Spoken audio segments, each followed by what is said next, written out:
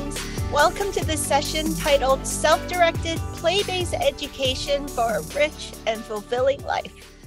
In the past, when most people considered transitioning out of conventional schooling into homeschooling, we often imagine nerdy little children sheltered at home doing academic workbooks at the kitchen table.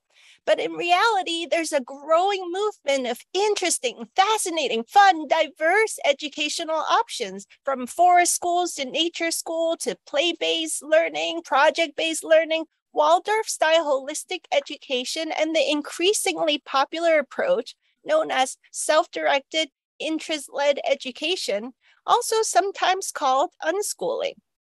For many of us who grew up in a conventional school system with strict academics, the idea of free-range, self-directed learning can seem too free, too daunting at first.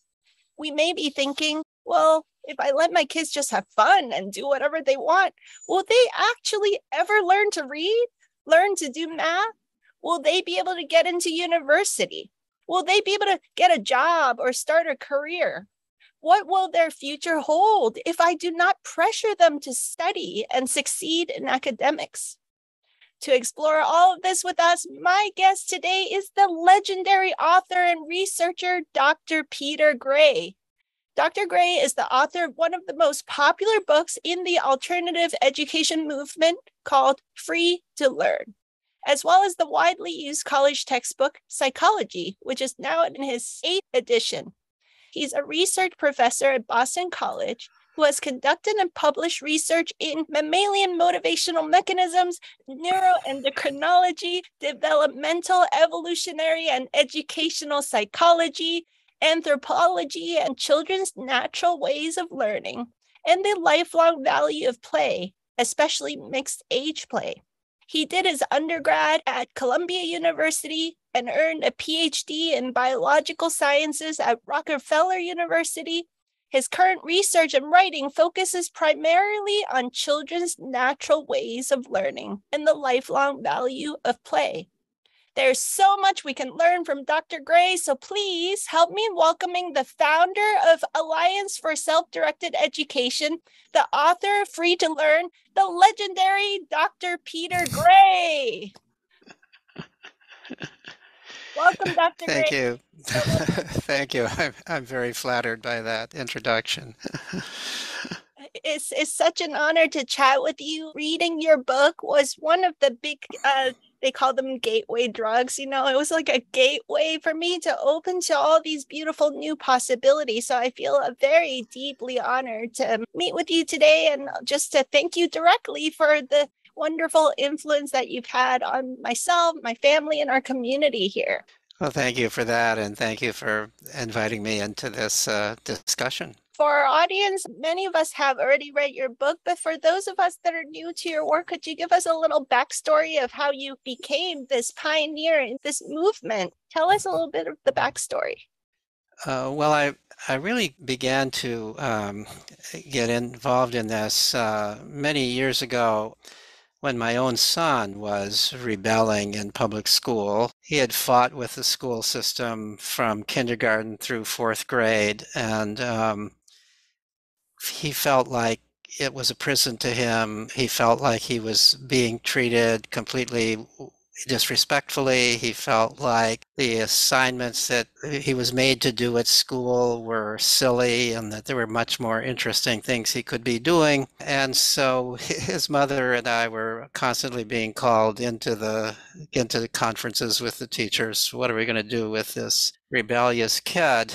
And finally, people can read it in the book. I won't go through the dramatic details of exactly how this happened, but the ultimate end of this was that he convinced us, absolutely, his mother and I, that he wasn't going to go on with school. He was going to continue to rebel.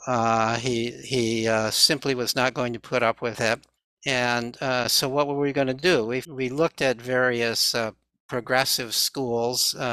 We wouldn't have been able to afford them if we had to pay the full tuition, but it looked like he could get some scholarships, so that became a possibility. But when he visited those schools, he said, you know, this is still a prison. It's just It's just that they use a different vocabulary and it's a little bit nicer prison, but it's still a prison and I'm not going to go there.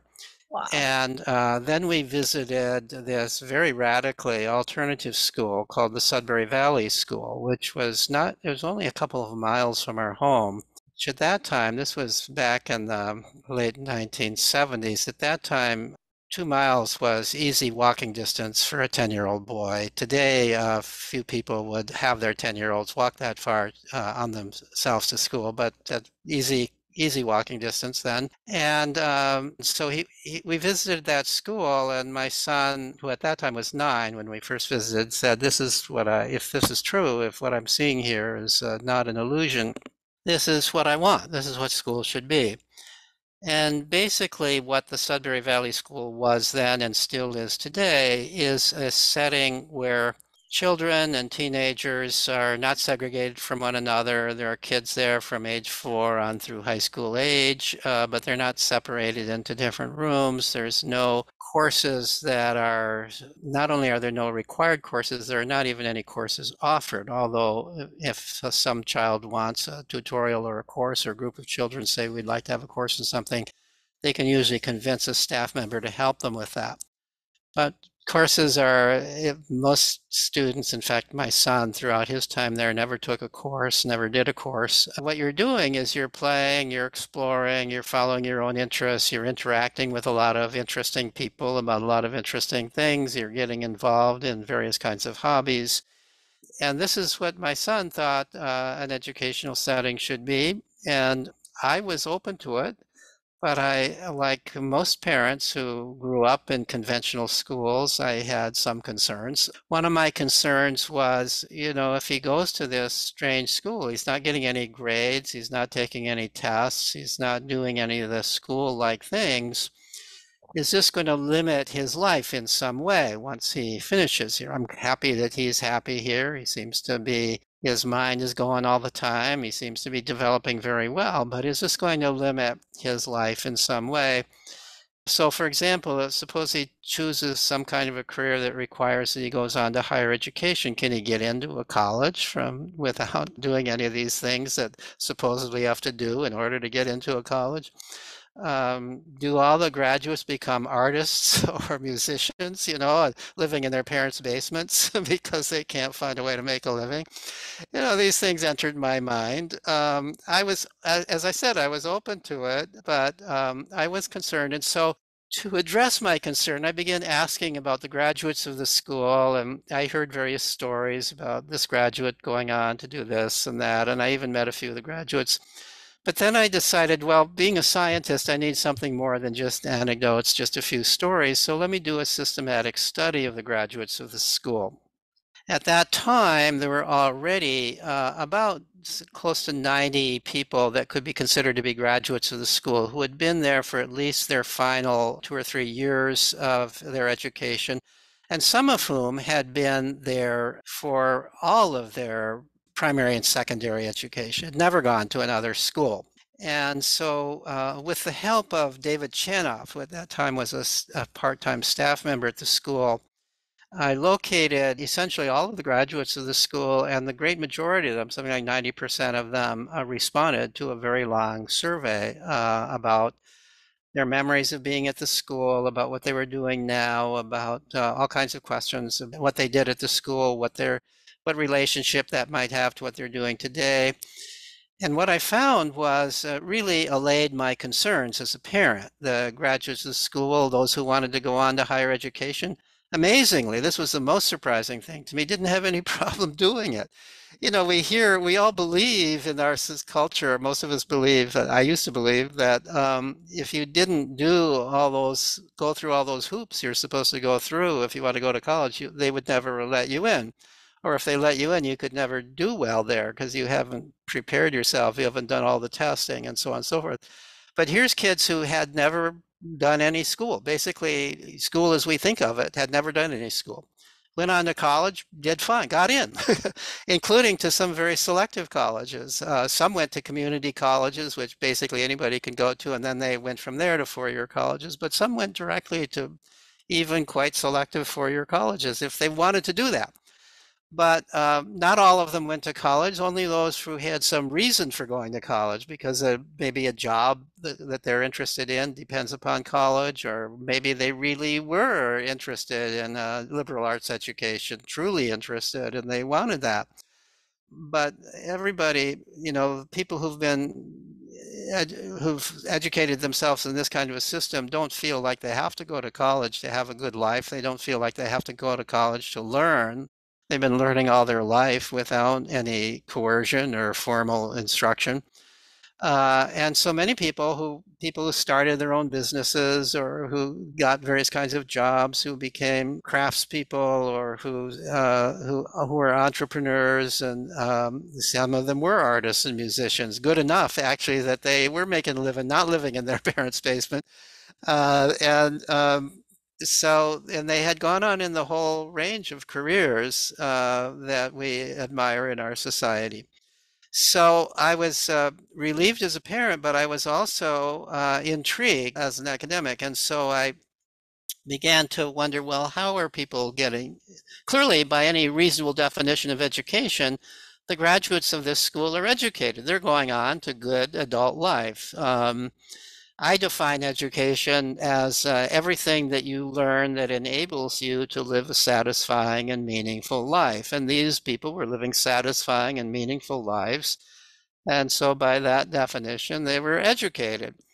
And then the question is, how did they become educated? They are, quote, just playing, hanging out, exploring, doing the things you would expect kids to do if they're free to do what they want to do.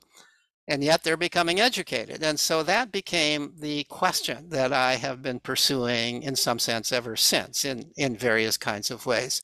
How do children become educated when we don't force them through some kind of a curriculum, when we allow them to pursue their own interests? Wow. Well, we are all so grateful to your son. And actually, I'm grateful to my son, who even at preschool age started speaking about this like in a 4-year-old kind of way. He would say, "Mama, I don't like it. That why do I eat snacks when they say snack time? I want to eat snacks when my body says hungry, not when Yes. it says snack time. And I want to pee pee and poo poo when my body says pee pee and not when they say potty break." He's now Right. almost 8 years old and he's thriving as an unschooler. So the whole thing is like our children, we have so much to be grateful for with our children, really like Mhm. helping us to break these old molds and think fresh, think new about these new possibilities. So you've definitely intrigued us. So how does learning occur without coercion? So from my own research, from bringing together other people's research, I have developed what I call a biological theory of self-directed education. I'm convinced that children come into the world biologically designed to educate themselves. The reason that they come into the world with that design is because throughout most of human history, there was no such thing as school. There was no concept that children needed to be educated by adults in any deliberate fashion. Throughout most of human history, children just grew up and they learned what they needed to know by interacting with the world around them. So one of the approaches I took in my research some years ago, it's now about 20 years ago actually, was to survey anthropologists who had studied hunter-gatherer bands. There are really no pure hunter-gatherer groups today. They're all kind of influenced in one way or another by modern culture. There are some that are still in some ways living a hunter-gatherer way of life. But as late as the even late 20th century, certainly mid 20th century on to about 1980 or 1990, it was still possible for anthropologists to trek out into various parts of the world, isolated parts of the world, and find people who were living a rather pristine hunter-gatherer way of life, very little influenced by what we think of as modern culture, modern society, modern system, modern ways of living. presumably living in the way that people would have lived over 10,000 years ago prior to the advent of agriculture. They're living by foraging in nature. And these are all what are called band hunter-gatherers, which are presumed by many, if not most anthropologists, to be the predominant way that human beings lived throughout much of prehistory, much of the time before agriculture. And what I learned from that survey and from reading everything I could find about children in hunter-gatherer cultures as well, is that in every one of these cultures that has been studied, the children are free to play and explore essentially all day long. Basically, the philosophy of education is the same philosophy as what it was existing at Sudbury Valley School. Children will learn what they need to learn if you give them ample time and opportunity to do so. You don't need to teach them, you don't need to coerce them, you don't need to, and so on and so forth. So in these cultures, children are playing in age-mixed groups. They're often playing away from adults, but they're also interacting with the adults. They're sometimes interfering with the adults, with what the adults are doing, and the adults let them do that because they figure this is how the children learn. Children want to take part in some of the adult activities. They even if they're somewhat hindering what the adults are doing, the adults let them do it because they understand this is how children learn. So the adult role in that culture is to support the child's own needs and interests and desires rather than to try to suppress them and to channel them in some other direction. So this is the way that children were educated throughout time, presumably, is through their own activities, through pursuing their own interests. And so it began to make sense that children would be born over the course of hundreds of thousands of years. Those children who had systems within their brains that promote self-education, self-directed education, those children would be more likely to survive and do well and leave offspring. This is natural. This is how natural selection works than children who didn't have that. And so after hundreds of thousands of years of such evolution, we've got children being born today, all of whom essentially have these drives in their brains. Now, what are these drives? And in some sense, it's obvious. One of them is curiosity. Children are curious. They're so curious that we can't stop them from exploring the world around them. It's why we have to baby-proof our house. They want to get into everything, not because they're naughty, but because they want to understand everything. What would happen if I stuck a bobby pin in this electric outlet? What would happen if I dropped this glass plate down on the floor? Ooh, what would happen if I did this or that? They want to know what everything is there. They want to know what the properties of everything are. They want to know most of all, they want to know what they can do with things. They want to know what potential does this have for my doing something with it. So they're constantly manipulating their environment. We can't stop them from learning about their environment and exploring unless we lock them away in a closet. They're just always exploring. So curiosity is a fundamental educative drive. They're curious also about people. What are other people doing, and what do they know? And they overhear what people are talking about, and they want to get involved in what people of various ages are doing, so that they can learn from them. The second educative drive is playfulness. So if you think about it, there's sort of two aspects of education that no matter how you think about education, whether you're thinking about it in terms of conventional schooling or you're thinking about it in the ways that I'm talking about now, there are two aspects to education. One is the acquisition of knowledge and information. Knowledge about the world, knowledge about things, what's out there, what are the names of things, what can you do with various things, and so on. This is part of education. And the other thing is skills, being able to do things. So acquiring information and acquiring skills. Curiosity is the drive to acquire information. Play is the drive to acquire skills. play is how children practice skills. And in fact, even before anybody began to think about this very deeply in terms of human children, animal behaviorists were already pointing out that other mammals play and when they're young. And what are they doing when they're playing? They're practicing the skills that they need in order to become ultimately independent adults. So predatory animals are practicing at predation. They're at chasing one another and leaping and pouncing, and they give play bites to their litter mates and so on. They pretend they're preying upon one another. Prey animals, for whom the main constraint to their life is staying away from predators, they play at dodging and darting and getting away. So their chase games are common among all young mammals. And for predatory animals, the preferred position is to be the chaser. For prey animals, the preferred position is to be the one being chased, practicing getting away. But I could go on and on with other animals. You could pretty much predict what an animal will play at by knowing what it is that that animal has to learn in order to be able to survive and thrive as the species that it is.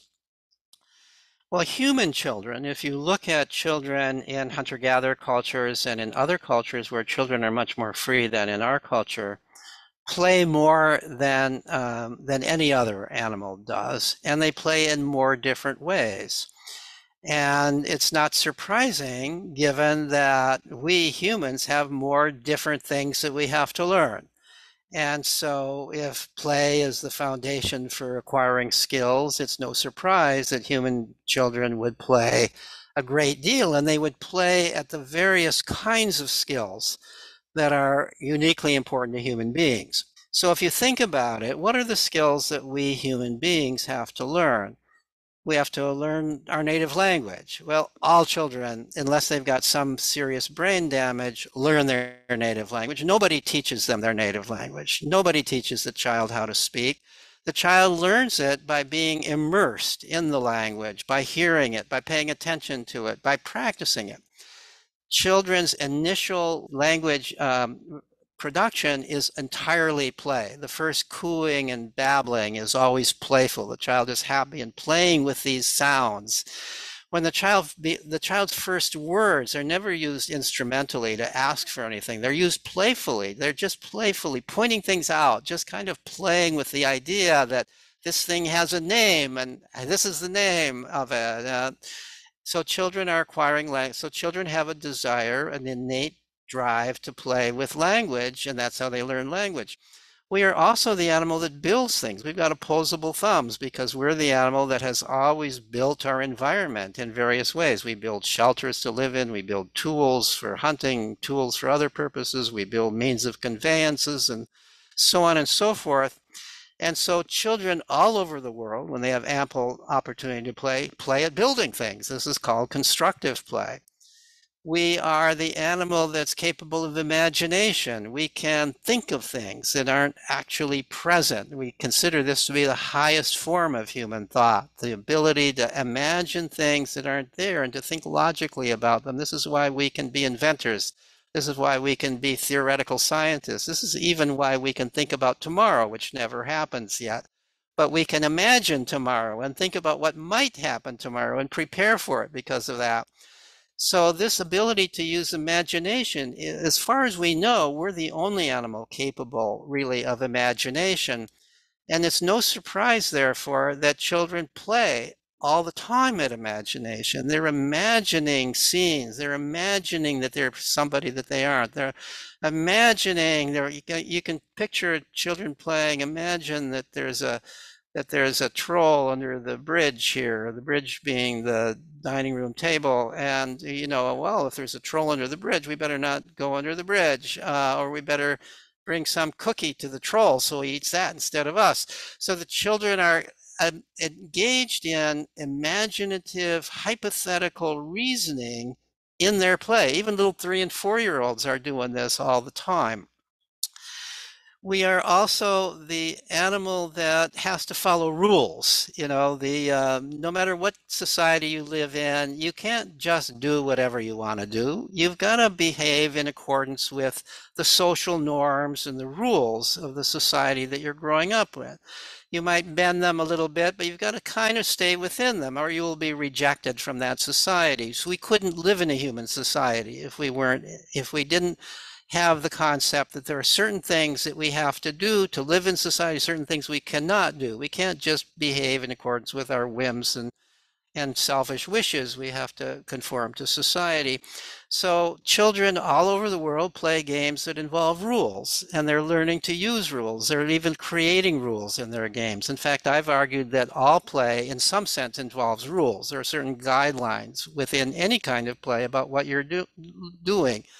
And to stay within those guidelines requires conscious attention and the ability to control your behavior in accordance with the rules of this game. So children are practicing following rules and creating rules and enforcing rules in their play.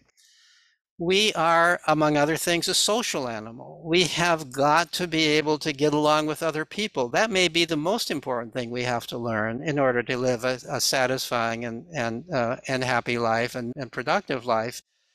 We can't survive alone. We have to get along with other people. We certainly have to get along with at least one other person if we're going to have offspring, right? I mean, we've got to connect with other people. We've got to know how to deal with other people. We can't do well in our work if we can't get along with workmates. We're very unhappy. We're not supported in life if we don't have real friends. All of this depends upon social skills. Well, how do children acquire social skills? By playing socially. Children, no matter how else they're playing, they want to, most of all, to play with other children away from adults. And the reason is because that's how they practice getting along with their peers, getting along with other children without some authority figure having to step in and solve the problems. They're learning how to negotiate, how to deal with the fact that not everybody is nice to you all the time. What are you going to do about that? How do you resolve these kinds of conflicts that you have with other children? You have this strong drive to play with other children, but sometimes that gets challenged, and then the question is, how do you meet that challenge? So children are learning that, and they're learning social skills in that process.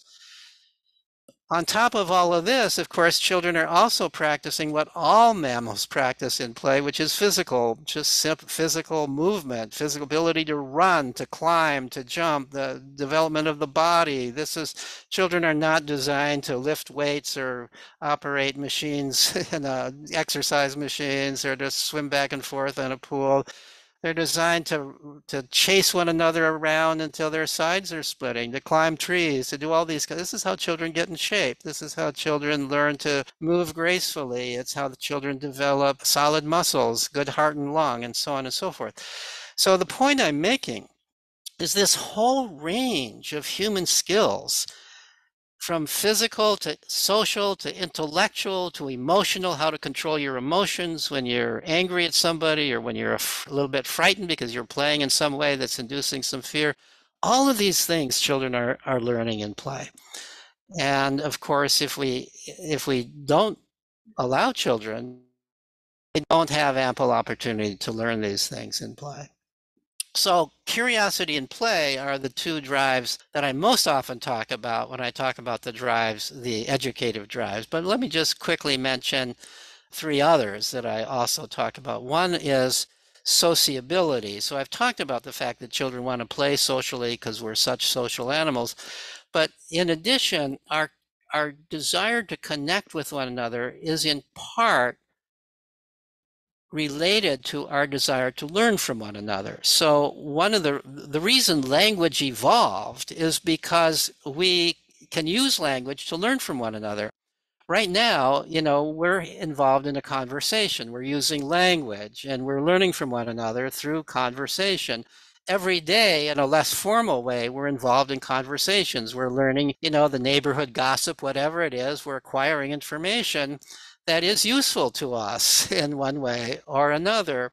And we go out and we see there's some danger out there in the woods, and we come back and we tell other people, well, there's that danger out there in the woods. There's a bear, the mother bear and her cubs out there. I'd avoid that area if I were you.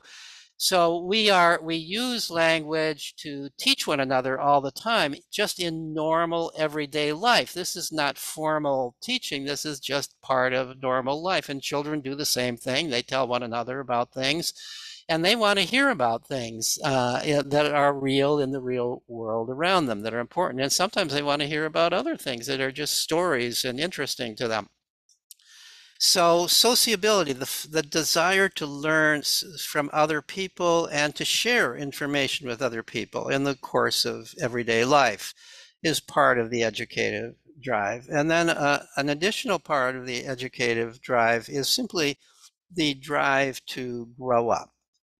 Children are very aware that they're not going to be children all their lives, and they don't want to be children all their lives. They want to be grown-ups. When they play fantasy games, they don't play that they're children. That's the last. You don't want to be the baby. You want to be the mama or the daddy or the superhero. If you have to be the baby, you'll be the baby, but then next time you want to be the daddy or the mama, or children want to play adult roles. They want to do adult-like things. They are very aware that they're on a trajectory to grow up, and they want to grow up. And they want to grow up well. Peter Pan, the boy who didn't want to grow up, that's an adult fantasy. That's not a child's fantasy. There may be some adults that say, oh, I wish I never grew up. But I have yet to meet a child who doesn't want to grow up. They all want to grow up. And so this desire to grow up and to grow up well. So they're aware of growing up. They're aware that at some point they're going to have to make their own living. They're going to have, and so this leads to another aspect of human nature that I think serves the function of education, and this is what I call planfulness. Planfulness is not actually an English word. My spell check always keeps telling me, but of course it's obvious what it means. It's the ability to plan, to make plans, and I think that children are practicing making plans. As soon as children are playing, by the time they're 2 years old and begin to play, they're already making a plan, because play requires a plan. You say, I'm playing at this, and then you're carrying that out. You've made a little plan. I'm going to make a sandcastle. That's a plan, right? And then you're actually making that sandcastle. And as children get older, they begin to plan farther and farther ahead. They're exercising their ability to plan and to follow through. So maybe two children are making a sandcastle, and they have to go in for lunch, and they say, well, after lunch, let's come back and continue making this sandcastle. So that's making a plan in the future, not too far in the future, but somewhat in the future.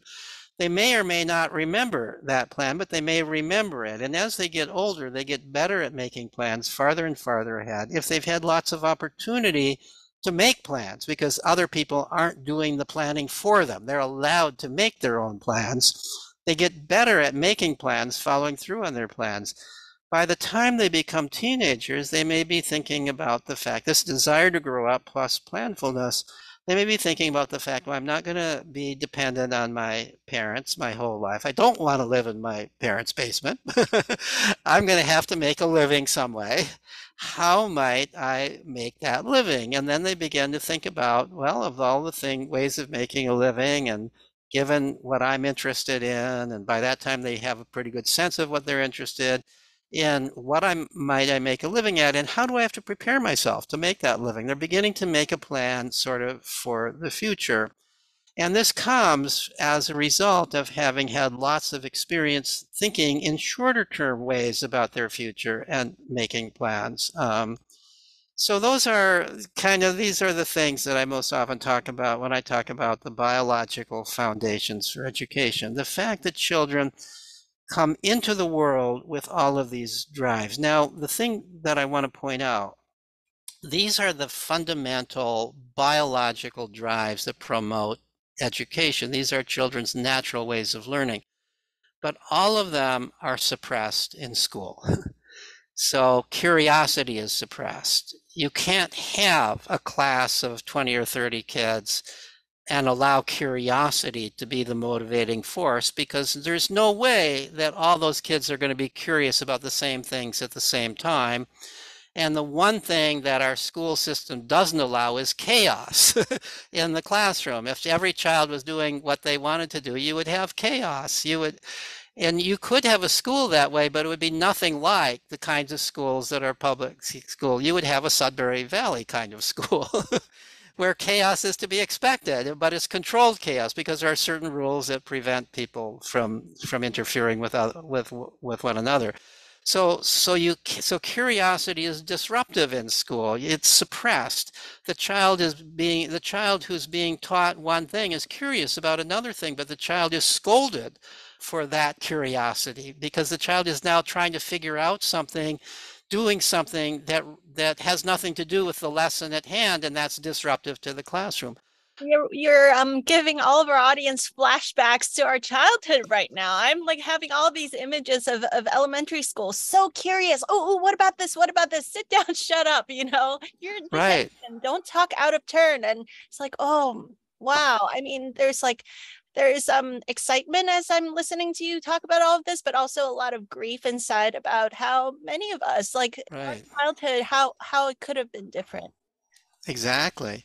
So curiosity has to be suppressed. Play, if it occurs at all at school, is considered a break from learning. It's not the vehicle for learning, it's recess. It's a break from learning. There at least used to be acknowledgement that children needed these breaks to go outdoors and play. Now recess is greatly reduced and even is absent in some schools today, but recess is not considered to be part of the educational aspect. And recess also is not a very good play environment in most schools because there's such limited space. There's limitations of who you're playing with. Everybody's the same age. You're in this controlled space, and there are all kinds of rules, and probably a teacher telling you you can't do this and you can't do that. And so it's not even real play, but certainly play within the classroom is disruptive, unless it's kind of what some teachers call play, which is playful learning, where they've set up some kind of game-like way of teaching a lesson. But that's not real play because it's not self-chosen by the child.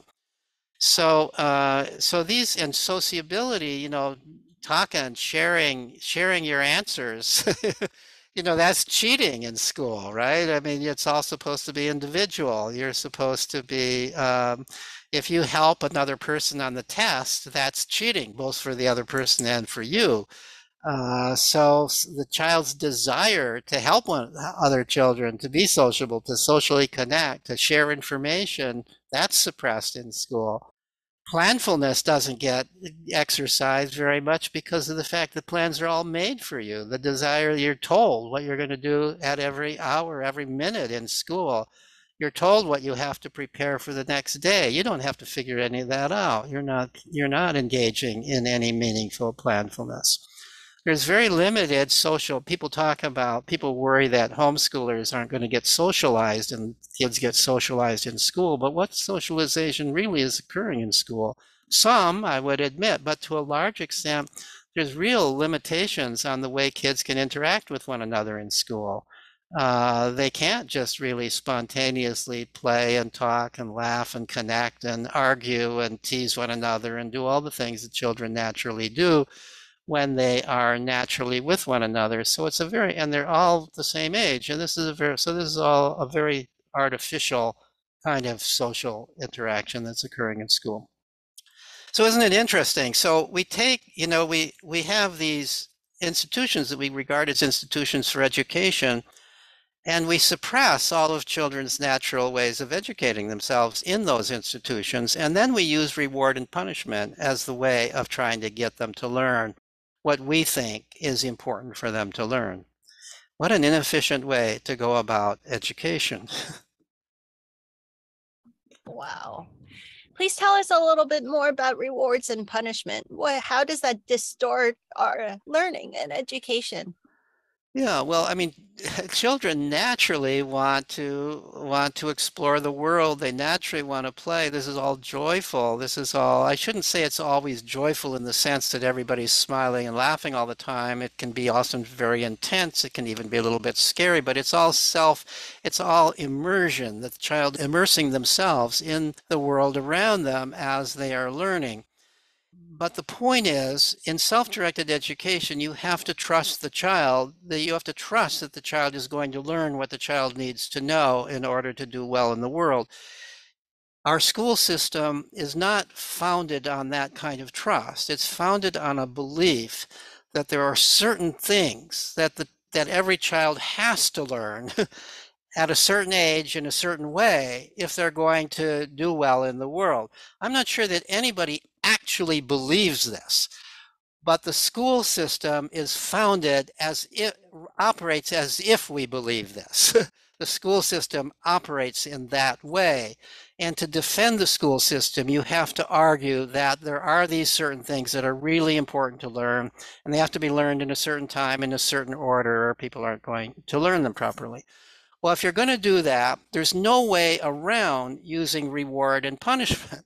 People are simply not, it's not, every child is not ready or interested in, for example, learning how to read when they're 5 or 6 years old or even 7 years old. Not every child is interested in learning about the wars in Western Europe when they're 12 years old, or not every child is ever interested in learning how to solve quadratic equations. But if you believe that every child has to learn these things in a certain time, the only way you're going to get them to do it is to, in one way or another, force them to do it. When schools of the kind we have today first started, the way you motivated children to learn was by beating them, literally beating them if they didn't. The early schools, the early Protestant-run schools, which are the forerunners of the schools we have today, the primary motivator was the birch stick. You didn't learn your lessons, you got beaten. There are records that schoolmasters, as they were called in those days, kept records that showed how much educating they did that day by how many times they beat a child for not reciting their lessons back. Well, we've come to believe that physically beating a child is abusive. So we don't do that in schools today. In most states in the United States, it's illegal, although it's still legal, and believe it or not, in some states, and still does occur. At least some kind of for corporal punishment still does occur to some degree. But largely, we find that repugnant today. But so we use a different kind of punishment, which in my mind is every bit as harmful as beating a child, and that is shaming the child. That is constantly comparing that child to other children. We don't necessarily do it in an overt way, but we do it in a way that's obvious to that child. You failed this test. You got the worst mark in the class. You only got a B minus, and so got an A plus. You are not going to be the valedictorian. Different people who buy into this system feel shamed at different levels of all of this, but we're constantly comparing every child to every other child. Are you behind or are you ahead or are you on track? Are you going to pass or are you going to fail? Did you do your lessons today or did you do your not? You're a failure if you didn't succeed in doing this thing that you are being required to do. So we use psychological punishments instead of physical punishments. One of the effects of this, I did a blog post a few years ago in which I asked people about their regular dreams. And people of middle age and even older than middle age talk about regularly dreaming about school, regularly having these nightmares about school, about failing a test, about going to a test and they're not prepared for it, about not being able to find the classroom, about hearing that they didn't pass and they have to repeat this and that. Even people who've gone on to very successful lives, they're still having these nightmares. You know, we have we are incorporating, we are shaming children. We are developing this consistent anxiety and fear that has lifelong consequences in many aspects of people's lives, and it even shows up in people's dreams as they go through life.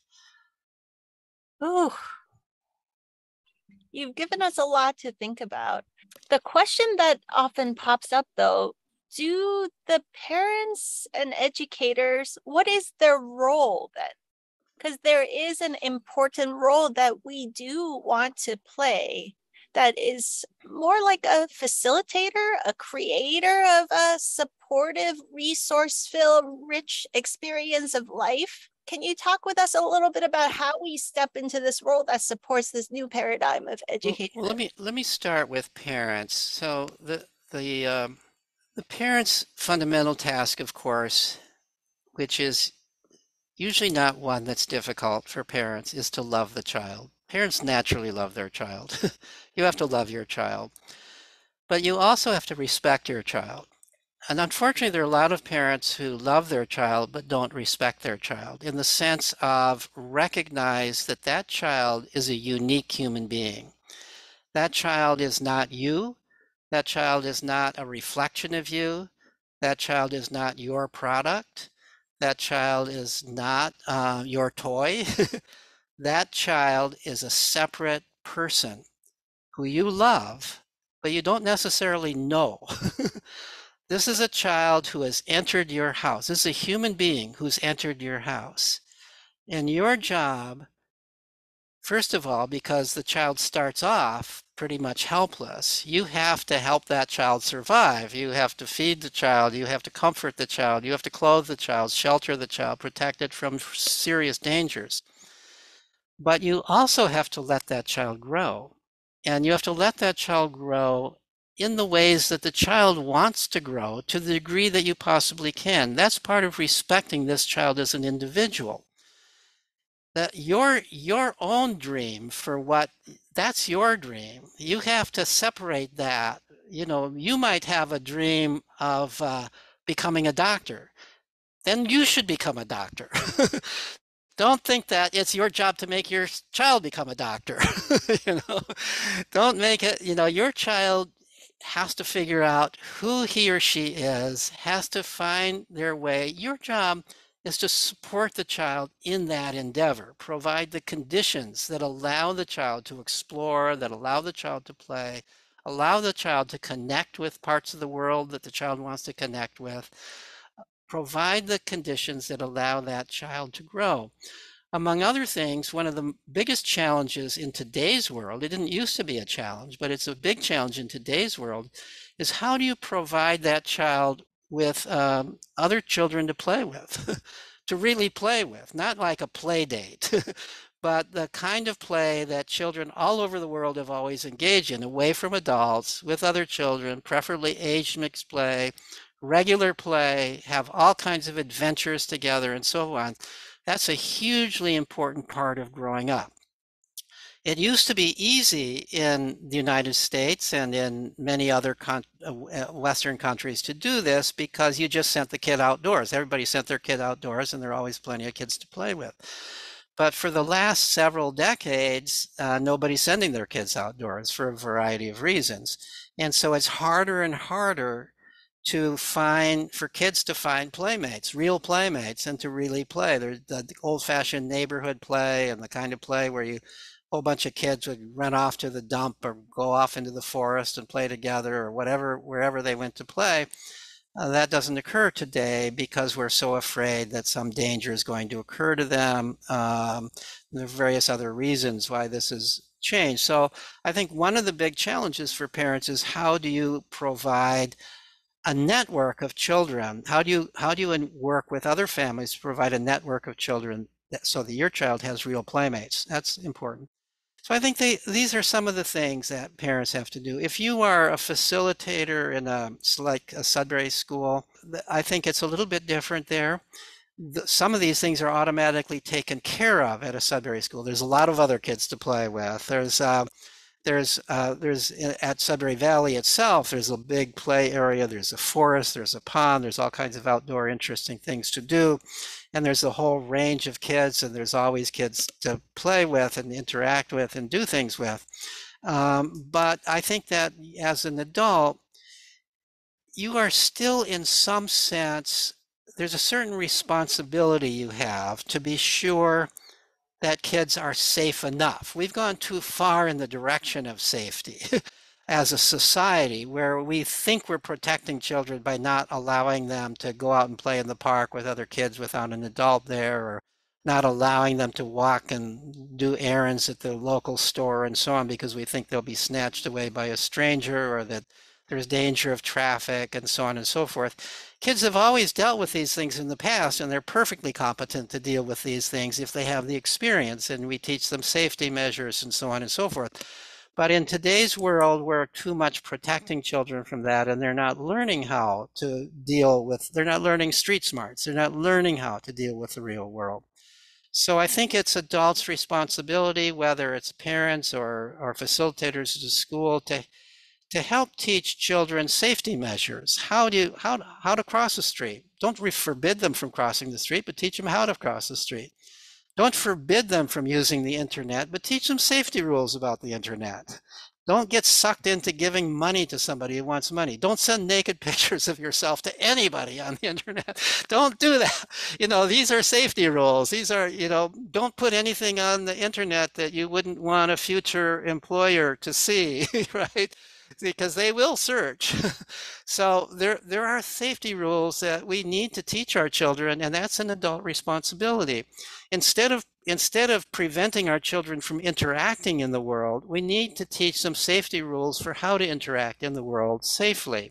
So that's part of an adult role. Thank you for that. This is our second baby that just. Oh, hi. Hello, this is Dr. Peter Gray.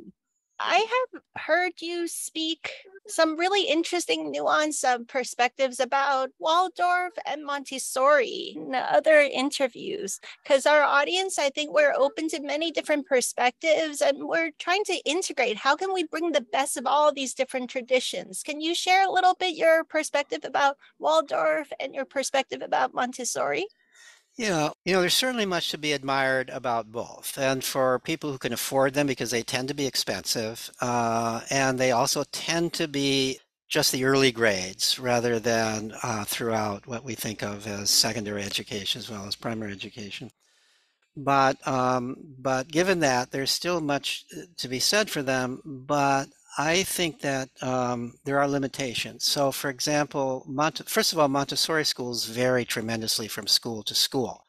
I've talked with people in different Montessori schools, and some of them are, I think Maria Montessori would be rolling over in her grave if she knew what was going on in such schools under her name. I also, as much as I admire Montessori's writing, I disagree with her very much on one aspect. In her schools were primarily initially for kids who had psychological problems of certain sorts, learning disorders of certain, what we would call today learning disorders of certain sorts. And so she emphasized play of a certain type that she felt would help these kids. And she discouraged fantasy play. She discouraged imaginative play because she believed that these children were too much in a fantasy world. And she encouraged constructive play with blocks, and there are all these Montessori toys that are designed for learning certain kinds of lessons. And so the play was not necessarily free play. It was play that was kind of constrained. And in my mind, that's really not play. And children are not learning everything they need to learn in play. There are many Montessori schools that don't follow that part of Montessori. A lot of fantasy play going on among the kids at the school. So that's fine. But I think that nevertheless, whether it's a Montessori school or whether it's any other progressive type of school, the difference between that and self-directed education is there's still this sense that the teacher or the facilitator is responsible for the child's learning, and that there is something failing, there's something not right if the child is not learning what the child would be expected to be learning at this time. So maybe they're more liberal about when you should be learning to read, but they all believe you should be learning to read by a certain age. Um, Whereas in self-directed education, we know there are some kids who just don't get interested in learning to read until they're maybe 9, 10, 11 years old, and then they learn how to read very quickly whenever they get interested. And that's just fine. They're doing all kinds of interesting things, learning in all kinds of ways. The the other thing about some of the progressive education is they're a little bit stuck in time. So, for example, Steiner education tends to be opposed to technology, likes wooden toys. Like this is kind of 1920s. And it's a little bit stuck in that. The good thing they don't encourage. They believe that it's fine to not to be able to read until you're 7 or 8 years old. But they even discourage reading earlier on. And what? But why discourage it if the child really is interested? So there's a kind of, each of these systems has its own, the founders had certain views, and those views kind of get carried on, and they become, in some sense, restrictions. Like a dogma that gets stuck in time. So they're a little bit stuck in time. I once heard a talk. I was talking at a conference of sort of alternative education, and one of the moms was giving a talk, and her child had been, and they were really into the Steiner model of education, and so they didn't allow their child to have a computer because this ran counter. She started off by showing the whole family was wearing knit hats that they had made themselves, and they had all these wooden toys, and they were doing all the proper things. And then this child had an awful bicycle accident in which he almost died, and he went into the hospital, and there was very little he could do. He had to be bedridden for a long period of time, and they took pity on him, and they gave him what he had been begging for, which was a computer. And the boy said, according to the mom, the boy said, it was worth it. It was worth having this terrible bicycle accident in order to finally get a computer and join the modern age. I mean, that's my words, not his. But so I think that any kind of educational philosophy that limits what the child can do, that the child is interested in doing, that's limiting the child's self-direction. That's limiting the child's direct.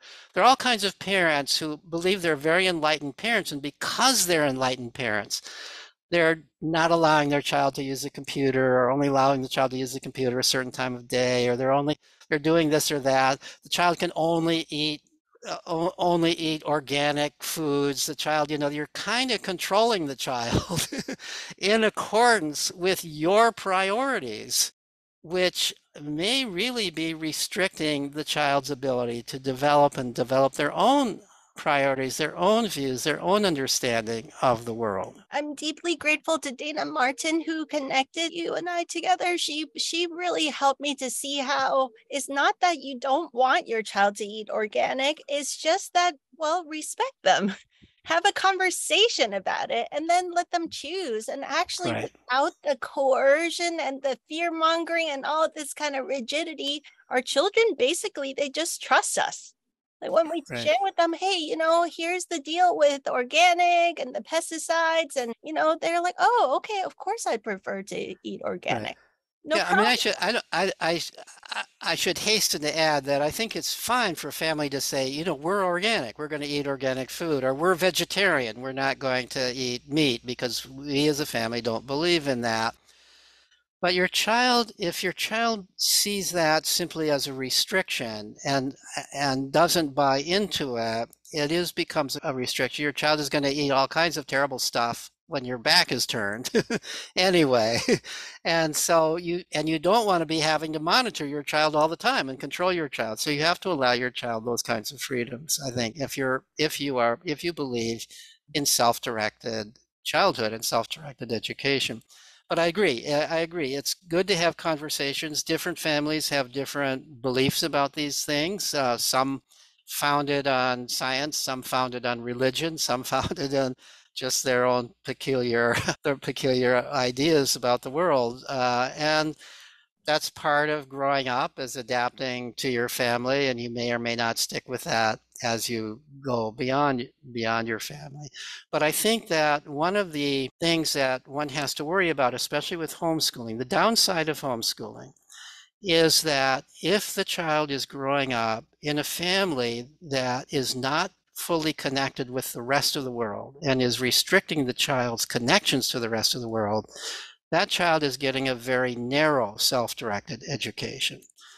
And if the purpose of self-directed education, if the purpose of homeschooling, I should say, is to prevent the child from trying this or trying that or learning about this or learning about that, that's not good for the child. The child needs to explore the world. The child needs to learn about ideas that are different from their own parents' ideas. The child needs to learn about other ways of living. This is part of growing up.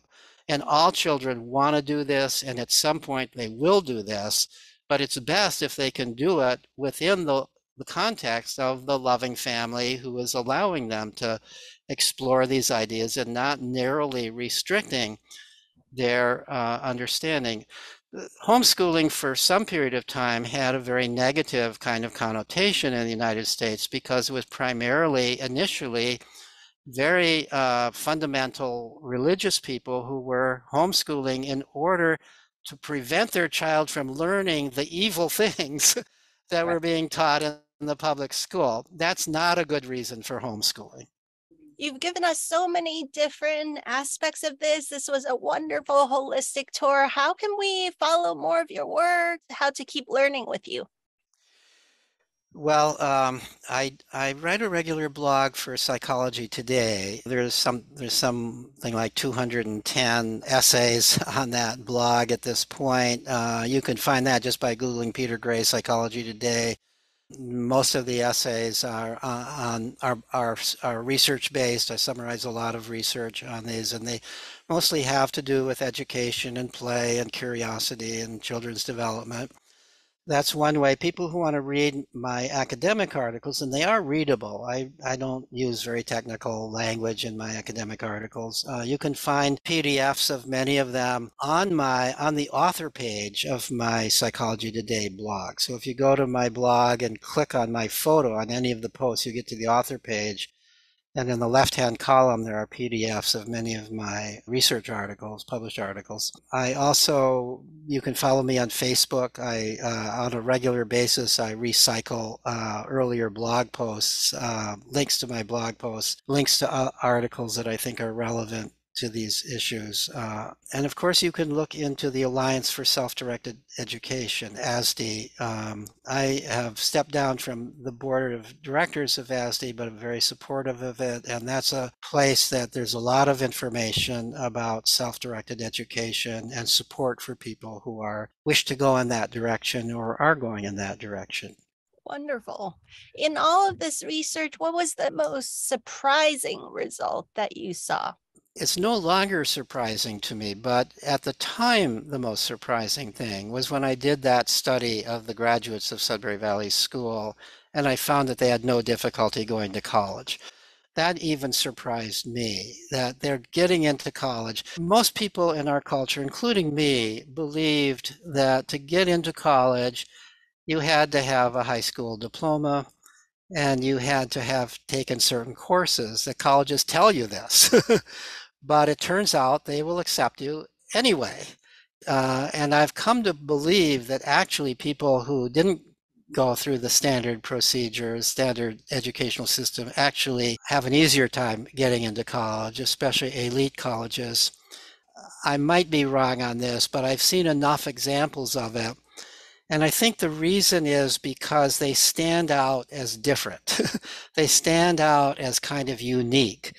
So, imagine that you are on the admissions committee at Harvard or Stanford or any of those fancy schools like that, and you're going through the hundreds and hundreds of applicants, and applicants that got all A's and are always on the honors roll and we're in all the honors courses, and we're elected to the top positions in the school and so on. They're all like that, every one of them. You know, how boring. And then here's some applicant who says, well, I didn't actually go to any real school. I don't have any grades to share with you. I haven't actually taken any courses. But I have a portfolio of but actual successful projects and work to show But you. here are the projects, some of the projects I've done. Here's some of the poetry I've written. Here is some of the, and here is why I want to go to your college. And there's a real reason why I want to go to your college. You know, one of the graduates of Sudbury Valley who went on to Brandeis University, which is a pretty selective college, she went there because she had been reading the works of the chair of the department, the economics department. She wanted to study under that person. And so she, as part of her application, she said, in order to be sure that I want to go here, I want to have a conversation with this person that I really admire. So she met with the chair of the economics department. It was clear that she had read his works. She had interesting things to say about it. I'm absolutely sure that, I don't know if this was just a strategy to get in, or, you know, it may have been, but I'm sure that he immediately called over to the admissions office and said, this girl is brilliant. You've got to accept her. I mean, you know, what professor isn't egocentric enough to believe that whoever's reading his work must be a brilliant young person? And, you know, so people in self-directed education often, first of all, they genuinely do have real interest. And if they're going to college, they're going for a real reason, and colleges value that. And secondly, they are also very good at promoting themselves, because in some sense, they've been having to promote themselves their whole life. They know how to apply for jobs. They know how to, they know what their strengths are, and they know how to talk about those strengths. And they're not afraid to look adults in the eye, which is a big thing in an interview. Yeah, that was one of the big things I noticed about myself when I came out of school was in the work environment. It took quite a few years to deprogram the psychology of, you know, I could only socialize with people with 1 year of my age, and I was very socially awkward with people that were not quite exactly my age. And I think that's something that happens with self-directed education, is you become, at least if it's good self-directed education, where you're interacting with a lot of people over a large age range, you don't become intimidated by age. Your communication skills become very good. And that, you know, there's a lot of writing and books about how social intelligence is even more important than IQ in terms of predicting success in life. And I think that children who are growing up self-directed, who have lots of social experience with people over the whole age range, develop wonderful social intelligence that really carries them a long way in life. Oh, this has been a super inspiring conversation. I wonder if we could tie up this beautiful conversation with one last piece of wisdom. If you were to tell us what is the single most important thing to keep in mind, what would that be?